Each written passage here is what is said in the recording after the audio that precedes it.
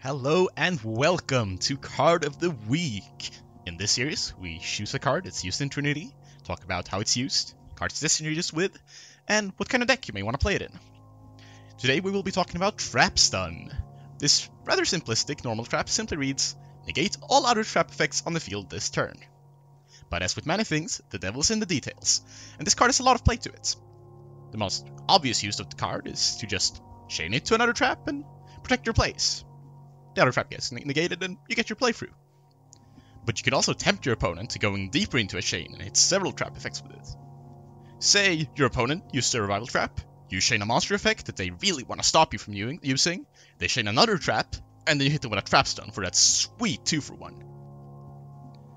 It can also be used prematurely to save up a lethal or a very important monster effect or something, since sometimes you won't be able to chain the card, as they will be either activating a counter trap that you won't be able to chain it to due to how spell speed works, or they'll be using a trap in the damage step.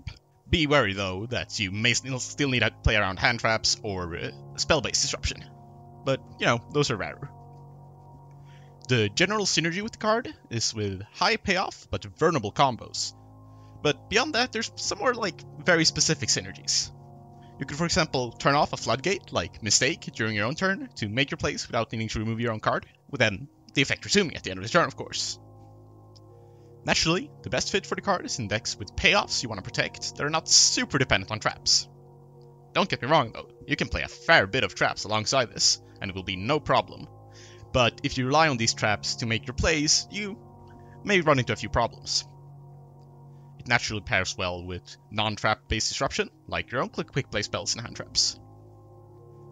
I think this card is really underrated at the moment, and has a place in a lot of powerful decks like Spiral, Sky Striker variants, Medalche, and Orcust. And that's it for today. Do you think I'm entirely wrong? Please let me know in the comments below, and I'll see you next week.